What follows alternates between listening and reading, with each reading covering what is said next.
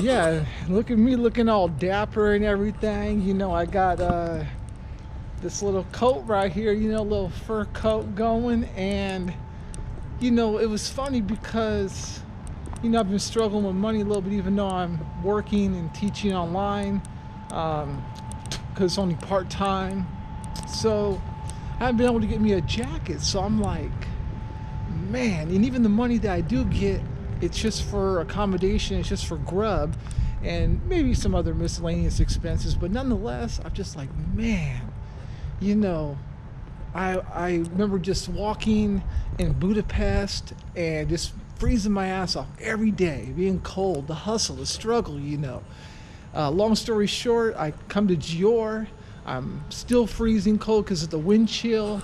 And I don't think this is the way, but I'm going to find the Roman ruins, find a way up there, and show you guys that along with the fire tower. But finishing up the story real quickly, though, Shia rope is I was in Gior and I was just walking. And it was just so freaking windy, and I was like, man, just like praying, you know, that, you know, I can stop being so cold all the time. Like I just prayed. I'm like, I'm just tired of being cold, you know? Just like, fuck it, you know, fuck this shit. And then I see this, which looks brand new, by the way, this fur coat laying on the bench right outside the apartment complex and whatnot. So I was like, I'm gonna take that shit, you know? Ain't nobody claiming it. Got me a nice fur coat, keep me warm, you know? Why not? So it might look a little, you know, I don't know, it might not suit me. What do y'all think? But it works, you know, it does the trick, keeps me warm. So now I'm all good in the hood, you know. And here lies the ancient Roman city of Scarbantia, or what's left of it. Many centuries ago, this was actually, believe it or not, y'all, it was actually a Roman city, and Roman emperors stepped foot on this soil, y'all. Can y'all believe that? Shia rope. This is right, you know, slapped in the middle of the city, though, you know, right in the Chandra. So, but just look at this. Stunning.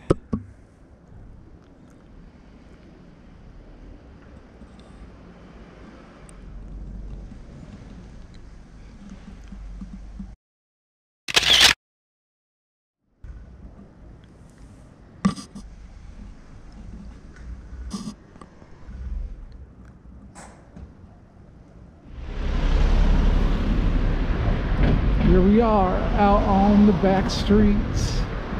I hear my heart beat. We gon' rock Hungary, standing together. And I think it's to the right, y'all. To the right, to the right. I'm going now to see this house of the two Moors, another tourist attraction.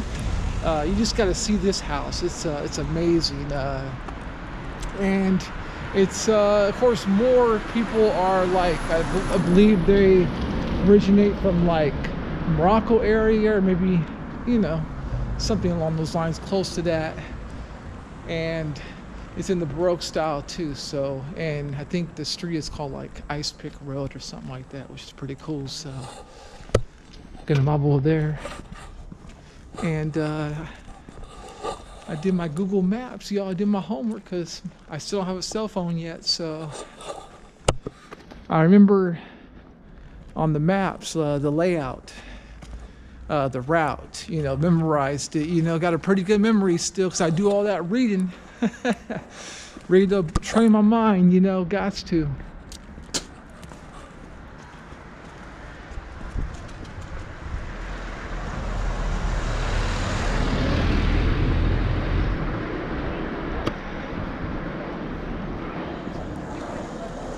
And I believe it's this way, y'all.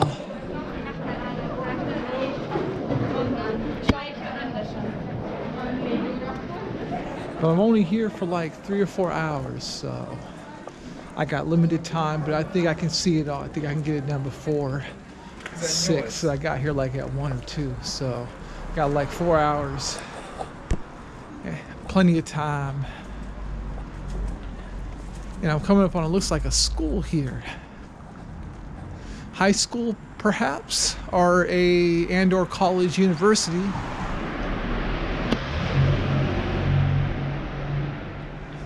But let me see if I can find this place, y'all. Let's see.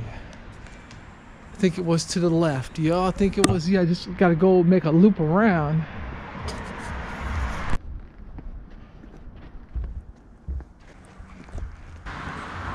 Alright, so I've come up this back street now. And I think I've already found it. There's like this cathedral up there. You know, you can see it, the brown in color, or tannish, kind of a tannish color. You can see that. And then with the Baroque style gate here, this is the house of the two Moors. And I thought it was further down. I thought I had to walk at least 15-20 minutes, get like a little workout going, but this is the house of the two Moors, y'all. Yeah, like I said, the Baroque style gate here.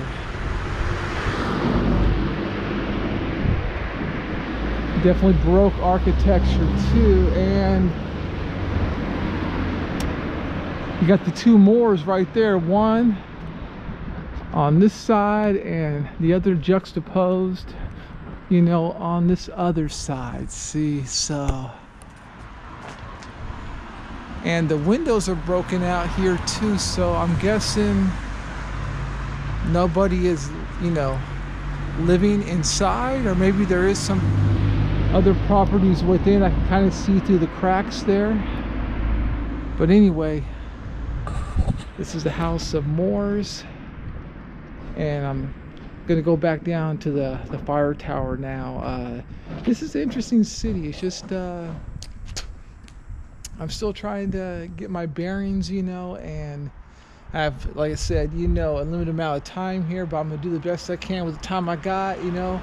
I got to, you know, live my life to the fullest and just try to see it all. You can't see everything. Just remember that, guys. You can't see everything, but you just try to do what you can, you know what I'm saying? Because time is limited and time is fleeting, you know, it just goes on and on quickly. So you already know, you got to keep moving, keep trekking, keep doing you, and that's pretty much, you know, that's it and that's all type of thing there, you know?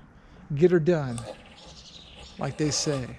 But I'm gonna head down now to the fire tower, show you guys that, and I'm debating if I want to go up into the tower or not, because you got to pay, so we'll see.